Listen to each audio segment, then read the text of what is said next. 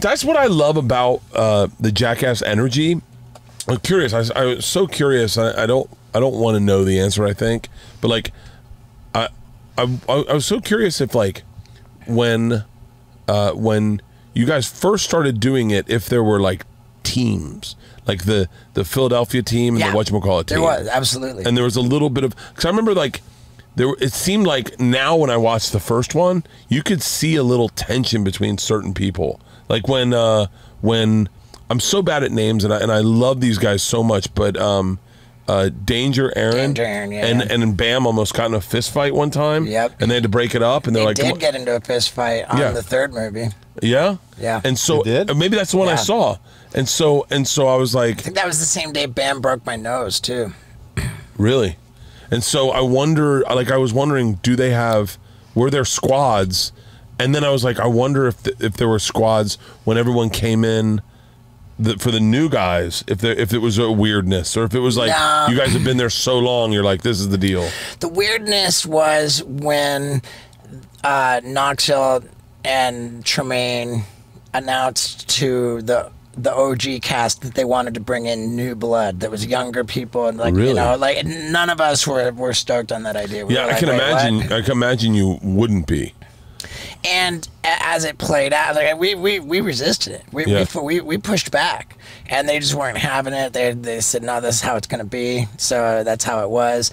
And day one on the set with the new guys, like they just were so stoked to be there. They were just like like we fell in love with them right away. So it all kind of dissipated. It was fine. Now, speaking of the new guys, and this is something that was pretty crazy. You mentioned I had Poopies on my podcast. I did Poopies podcast. Poopies is a real. Like you did Poopies podcast. You know, I listened to you talk about Poopies, and I knew Poopies from Jamie O'Brien. Yeah, okay. Yeah, so I was a fan. I am a fan of Jamie O'Brien's, and Poopies would be on his podcast. I knew Poopies. I knew part of Poopies. And then I saw him on Jackass, and I felt like I got to know more of him. Then I saw him on maybe you were on his podcast. And no, I just did his, and it's not out yet. So okay, you're saying I saw him on yours, and I was like, oh, Poopies is an interesting person. And then when I did Poopies podcast, I could not stop fucking laughing. He is an authentic. I told him he should get a MacArthur grant. You know, they give MacArthur grants to like a lot of people, a lot of professional clowns will get a MacArthur grant. Right. There's not a lot of money in being a clown, but if you're a really good clown, like the guy from Sesame Street was Bill Irwin, best clown ever. I'm so glad you know that. Yeah, best clown. I think he had a MacArthur grant. There's actually a Cirque du Soleil clown who's better than Bill Irwin, but what's a MacArthur grant? They give you like $150 a year to just keep pursuing what you want to pursue. $150? Yeah, $150,000. Oh. And they just go, hey, just keep doing you. You're so special. We don't want to break you. We don't want the world to break you, because what we think is your art form maybe isn't it's underappreciated. It's underappreciated. So we want to make sure that you can continue thriving and making and doing you. And Poopies is 100% that human being. Right. When I started my podcast with Poopies, like one of the first thing that just falls out of my fucking mouth, I'm like, so you're really dumb. It's like the first thing I said, and there was a lot of kind of criticism in the comments and stuff. People were like, man, that really rubbed me the wrong way, Steve. You know, like, fuck you, Steve, up for saying that. Yeah. And I deserved that criticism. Yeah. I deserved that backlash. It was just a thoughtless and shitty way to start the conversation with Poopies. He's not dumb. He's just, Poopies does the world. He's like, I mean this respectfully. He's like Theo Von. Theo Von sees the world in his own unique way. And there are people, I know Theo very well, and we work together on a number of shows. There are people that write off Theo to maybe not being in the, maybe not now, but back then they would write off Theo for not being in the moment or not listening or not paying attention.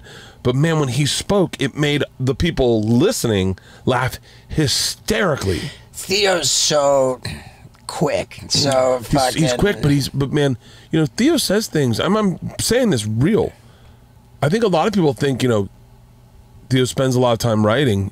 Sometimes he just says things for sure that come out hysterical. Where and it's the way his brain actually operates. You can't change that. You can't buy that. He's just being an authentic artist, like an authentic artist. And Poopy has that authenticity of like, he was telling me a story about setting off bottle rockets in his ass, and he goes, do you want to know how I came up with that idea? And I couldn't stop laughing because I was like, I think I got it, but like I'm pretty sure I can ballpark it, but sure, tell me how you came up with that idea, Poops.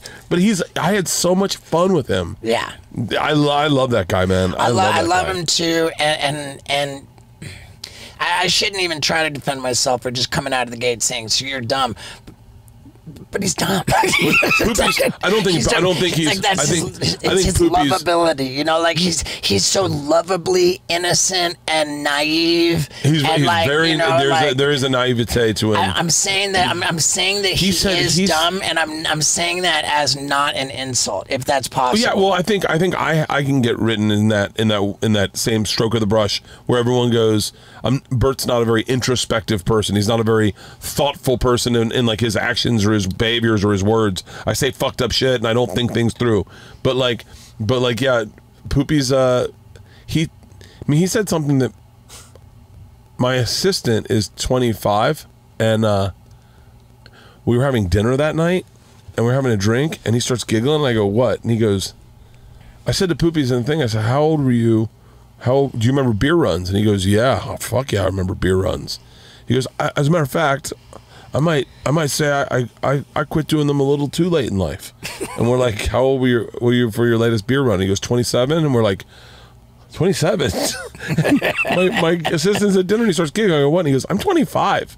Like, I would never do a beer run. Poopies is doing beer runs 2 years after this day for me. Yeah, how old is Poopies?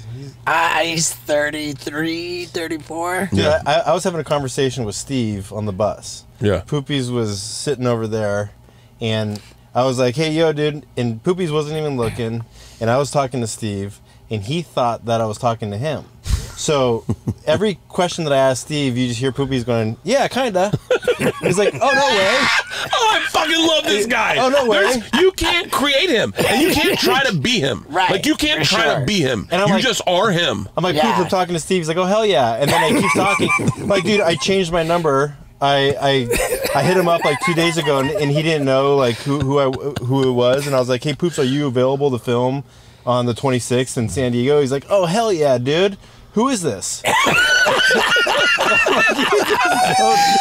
Dude, that's an authentic person. Yeah. There's no bullshit and there's no pre-thought outness of it, you know, which is so original in this business. Is someone who's not pre-thinking out. Like I remember Whitney Cummings told me a story. I won't say names, but it was another comic. Whitney Cummings got her tit leaked. Like some guy had a picture of her tit that she had accidentally exposed on Instagram, and there was more stuff, and she was afraid he was going to leak it to the internet. So she got in front of it, and she posted the picture of her tit. She goes, listen, someone's threatening that he's going to post this. I'm not going to let him do that. I have the own power. This is my tit. I posted it on Instagram. And then that day I posted... All right, she posted a tit on Instagram? No, she did it on Twitter. Yeah, Twitter. Twitter. And so I then posted a picture of my balls where I had kind of ruptured a testicle. And at no point did I see that as like... And a comic called her and he's like, that was fucking brilliant. Is it real? And she was like, is it real? And he was like, yeah, like, what are you trying to sell? And she was like, what the fuck are you talking about? And she told me about that and I went, that's crazy. Like, so many people wondered, like, was Joe Coy and Chelsea Handler like a real relationship, or are they trying to sell tickets? Because that's so much of this business. Now, obviously, it was a real relationship. It lasted for a year, but like so many people's brains work that way, and Poopies does not. And it's so refreshing in this fucking business of like, where even me and you can get caught up in the thought. If you think, because you can find some workarounds for things. Yeah, you know, like fucking.